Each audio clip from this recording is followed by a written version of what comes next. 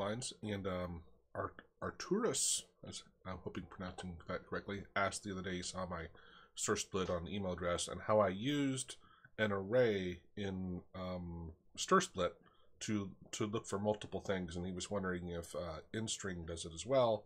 Unfortunately, it doesn't. If you look at the documentation, it doesn't mention an array. That's how I figured it out. Was not that I knew it didn't. I just went and looked it up.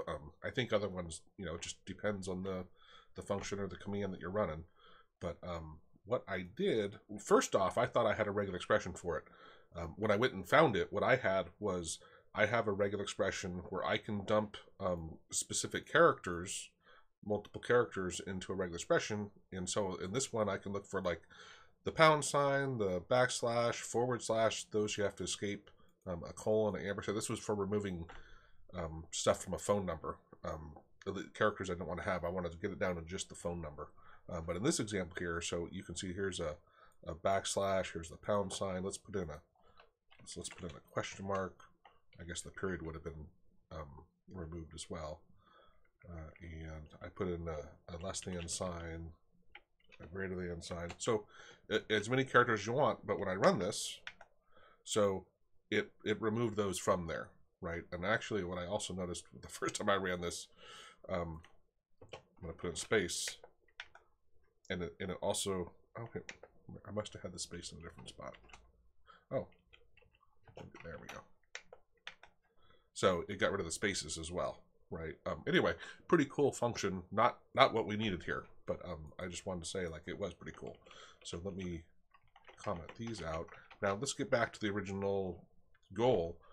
So all I did was I took the text and I said, hey, let's dump that into a for loop and say here's one word that we want to look for, and here's the second, and let's do one more. Right. So now it's gonna, anytime it finds, it's going to iterate over, and there's a key value, right? So the key is the index, so it'll be the first, second, third, because there's 3 items in our array.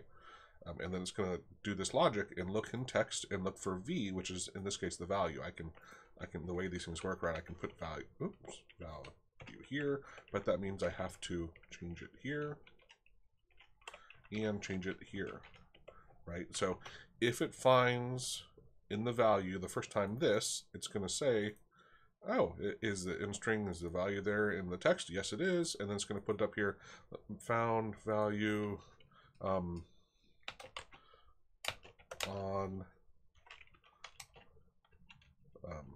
key time through.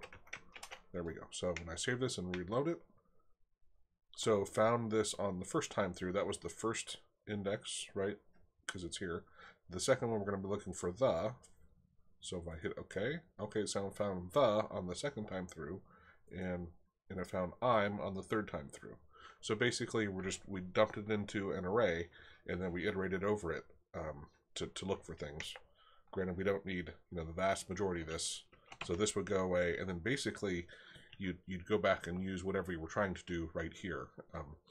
And you'd have to encapsulate everything in this, probably, because I'm going to guess you have multiple lines. So you would dump it in here, and you'd have your text here. If it's found, this is what's going to happen, right? But I just thought I'd document that real quickly, because working with arrays, or not used to them, are interesting.